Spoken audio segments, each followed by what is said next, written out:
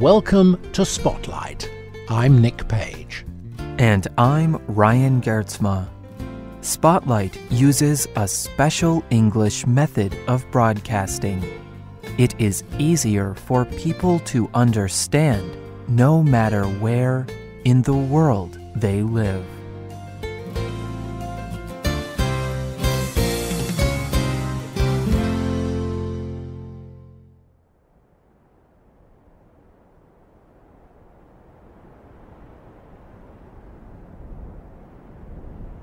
Between Mexico and the United States, there is a drug corridor. In this area, people bring illegal drugs from South America to Mexico. Then they take the drugs across the border into the United States and sell them. Many people in the United States buy and use these drugs. Transporting and selling drugs is dangerous, illegal work. It is work with a long history of violence. Almost every week, people find dead bodies in towns on the border. Some of these bodies do not have heads, hands, or feet. Often, there is a note left with the bodies. This note tells how the dead betrayed the people who sell drugs. Today's Spotlight is on the drug trade in towns on the U.S. and Mexican border.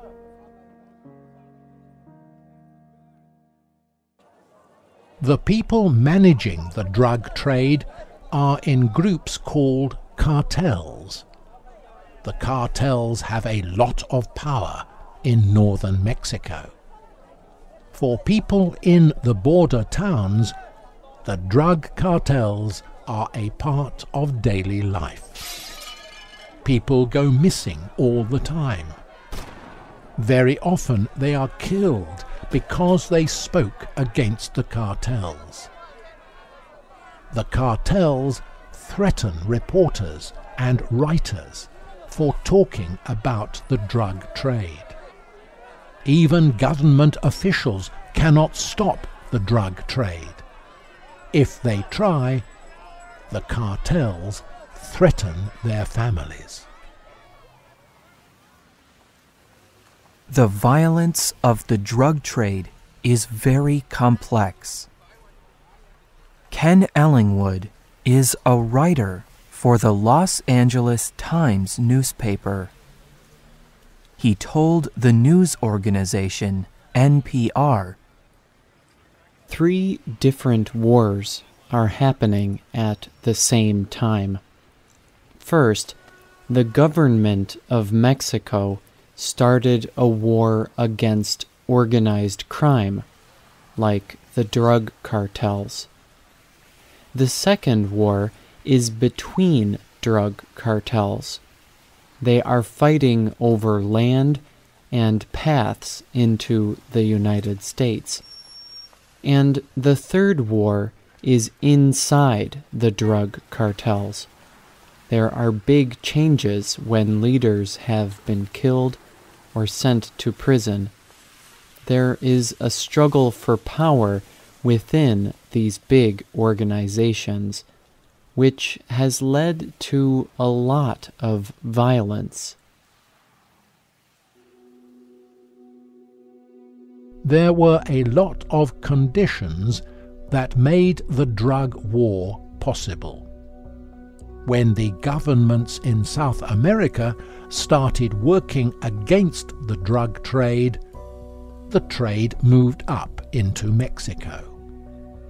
The government in Mexico was not prepared to control the cartels. Many of the police in towns between Mexico and the United States are corrupt.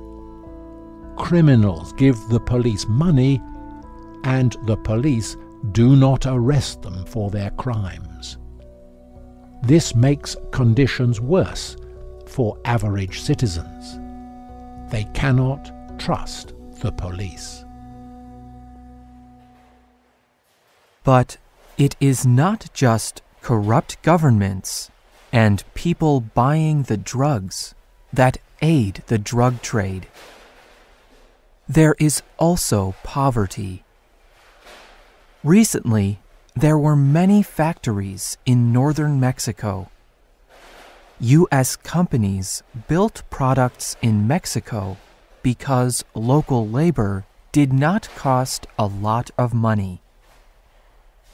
But there have been some changes in labor laws. Now, a lot of companies are moving their work to Asia. The factories in northern Mexico are closing. When the factories leave, people have no place to work. They have no way to feed their families. Many people move to different towns. They think that they can live a better life in a different place. Some of them move to the United States to look for work.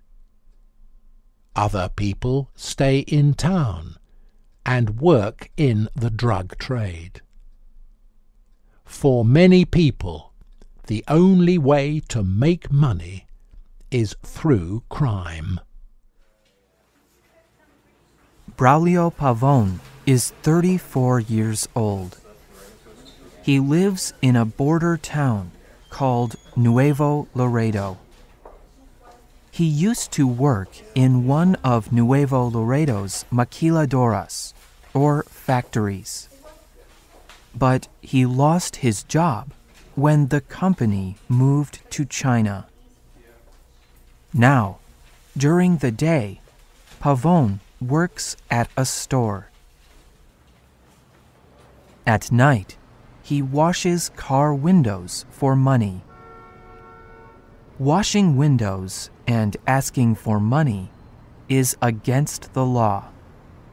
The police will often demand that Pavon give them money, or else they will arrest him.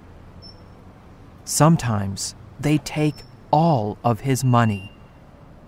Pavon told Mother Jones magazine,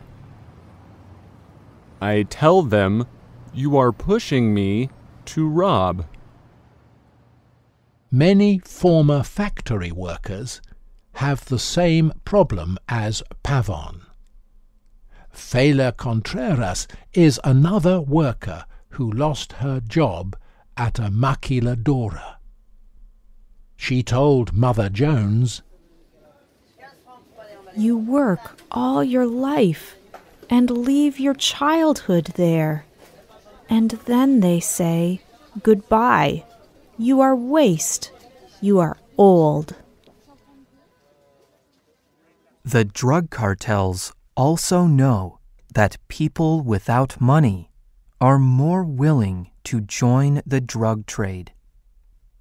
Some even advertise in major cities. Large signs hang from bridges. The signs read, "Why be poor?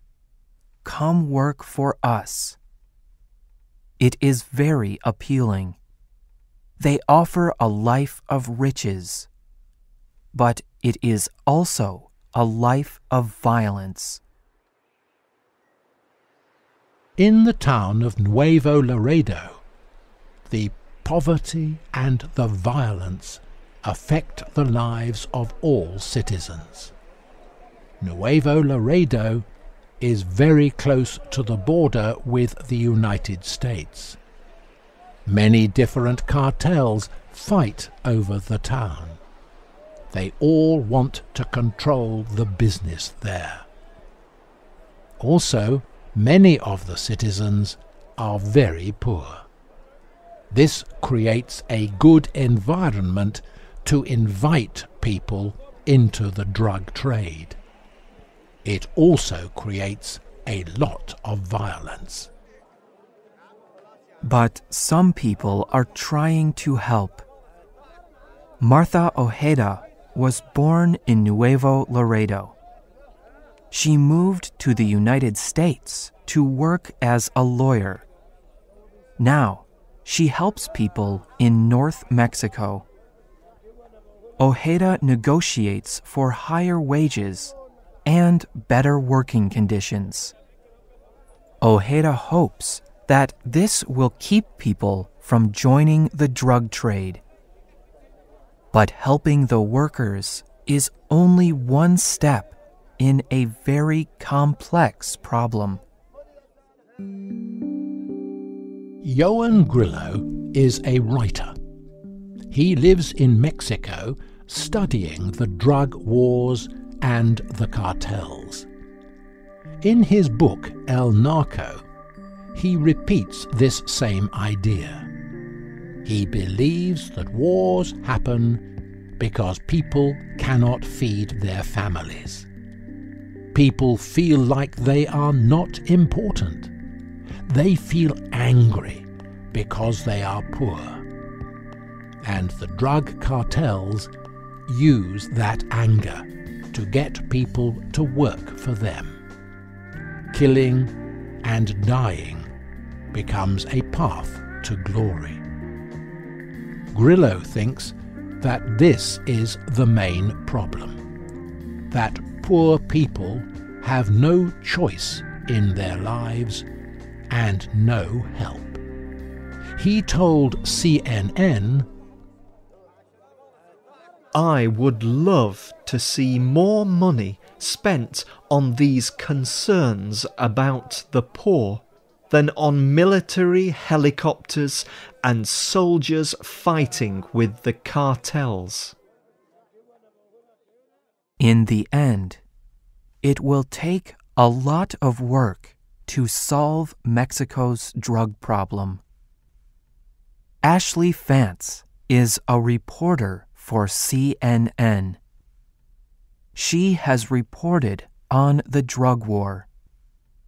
She says that the problem is far too complex to have a simple solution. She writes, To understand the drug war, one must accept that it is impossible to know all of the people involved. Accept that there is no black and white. There is only gray. A fog. This program was written by Diana Anderson and produced by Ryan Geertsma. The voices you heard were from the United States and the United Kingdom. All quotes were adapted for this program and voiced by Spotlight.